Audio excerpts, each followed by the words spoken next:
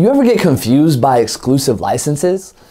Like it just kind of seems like nobody knows really what are the details of it, you know, what is an exclusive license. So in this video, I'm going to talk about the different kinds of exclusive licenses, because yes, there are actually, in my opinion, 3 different kinds of exclusive licenses that I've seen. And I want, by the end of this video, for you to have some clarity as to if you want to buy or sell exclusively, or if you'd rather do the lease or licenses. So first, I'm going to give a general overview. So there are 3 types, in my opinion. There's the exclusive beats, there's the true exclusive license, which for me is like the industry norm, and then there's like the 100% exclusive work for hire type thing, right? Which basically means that you're giving up 100% of your rights. Like if that thing blows up, great for the artist, that's good for you if you get that deal. But if you give up your rights like that, you may end up regretting it. So I'm going to talk a little bit about each one. So first, you may not even know what exclusive beats are. So exclusive beats can be a play on words. So there's something I want you to keep in mind that you can use, but if you're an artist, you kind of want to watch out for that because there are benefits to it, but then there are also downfalls. So let me tell you a quick story. I don't know if you guys know who Anno Domini is, but I was actually going through, I think it was on Instagram, and I think I got an ad from him, something about an exclusive offer, and I was like, wow, this is interesting. Exclusive beats being advertised to the public. And it caught my mind is like, he's not using exclusive in the same, it's kind of like a play on words. Exclusive doesn't necessarily mean exclusive license.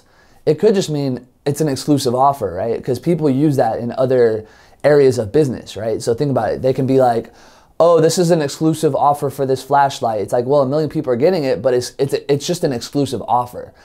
So what that means, it could kind of mean whatever you want it to mean. Exclusive how? Like, so I saw that and I was like, wow, this guy's creating an exclusive offer that's going out to multiple people, but really it's just exclusive to that deal. And I was inspired by that, and I actually tried it on my own recently, and I created a 20/20 offer with 20 exclusives. But the exclusives aren't, you are the only one having it, which that's what you would expect. You would expect if you sell or buy an exclusive, it would just be to one person. But the way that I used it was, okay, these 20 beats are exclusive to this offer. These beats will never be posted again. They're never going to be on my Instagram. And if you get these beats, then you're going to have limited access to them. It's kind of like limited or private access to beats, right?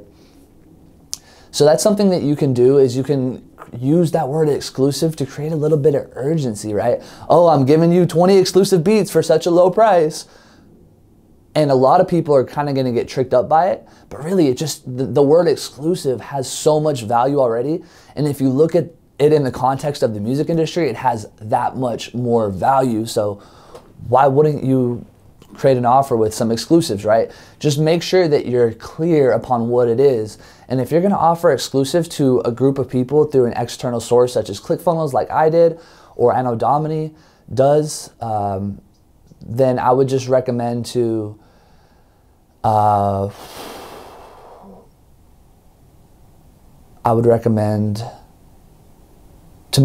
make sure that it's clear for the artist that whoever's getting it, that they have a potential to actually get a refund. See, that's something. I don't want you to scam people into this and be like, oh, this is it, and then trick them and then try to.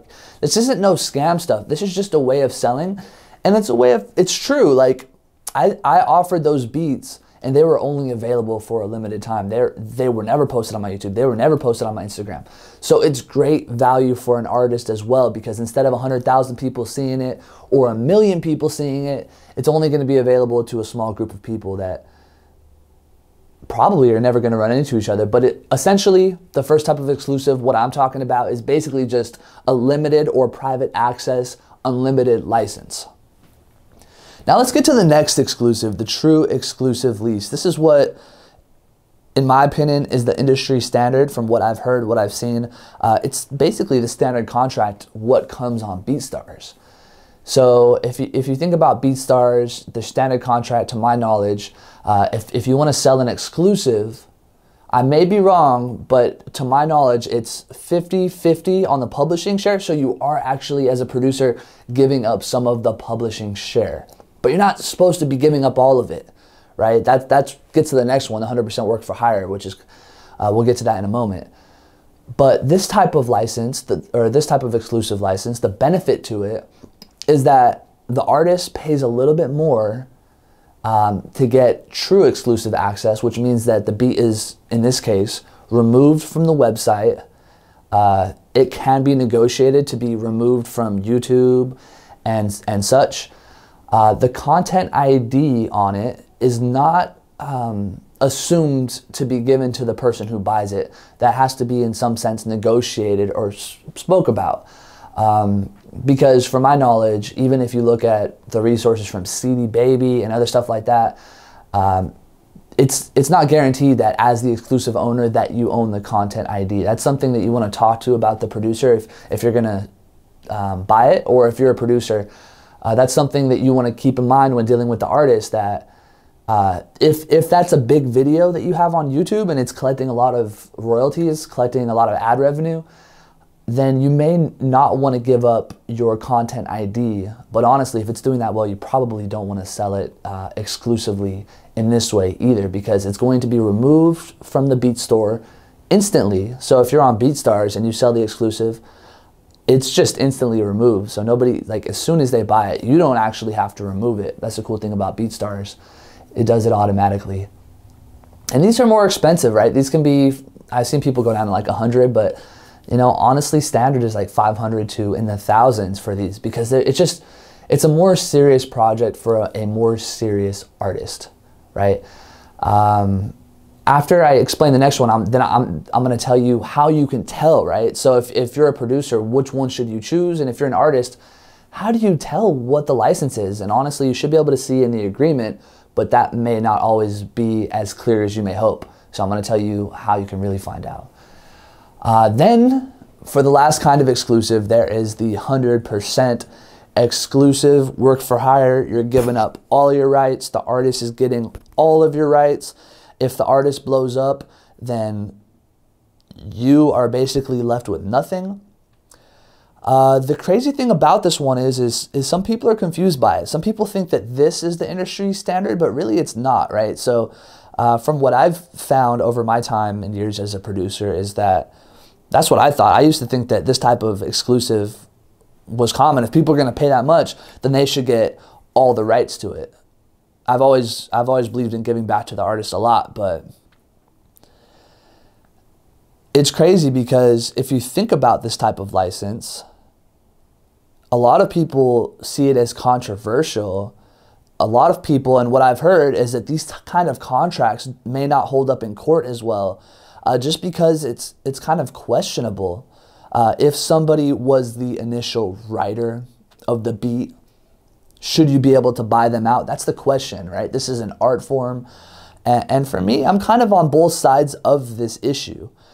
So I guess my insight in this is, if you're going to sell 100% exclusive work for hire, I wouldn't make that deal with somebody that really has the potential to likely blow up and leave you in the dirt. Like, if you think that that's the plan, I would try to negotiate something else. But if you're just like a starting off producer and somebody just wants to have all the rights, just because it sometimes can also keep it more simple for them, that they don't have to try to involve you, they don't have to worry about how to get you the royalties, when maybe they're going to be posting on a different performance rights organization. You know, they could be on ASCAP, you could be on BMI, which I've had issues collecting between the two. So if you know any ways to collect royalties better, feel free to post in the comments. But then there's also other issues of like a distributor. Then if I'm on DistroKid, how do I have to try to get you credit, but then if you're not on DistroKid, you have to sign up. So it creates this whole havoc in trying to get credit. So some artists just actually want to keep it simple and keep all of the royalties to themselves, which, again, if you're just a starting out producer selling to an artist that's, they're working their way up, that actually kind of can be a cool idea. Just keep in mind that if it really escalates to a high level, I would do a little bit more research as to how strong of a license and how much this can work, because this is something that I've actually thought about doing, and I want to get more producers to work with me. I know that there are talented producers out there, and I'm actually looking for partners, but that's something that I'm looking into, is I'm trying to create my own work for hire contract. So people could work for me and give up their rights to write any beats in return for my help, payment, initial payment. Literally, they're just essentially working for me. So keep that in mind. Like, this 100% exclusive, it's quote unquote work for hire, which basically means that you're an employee.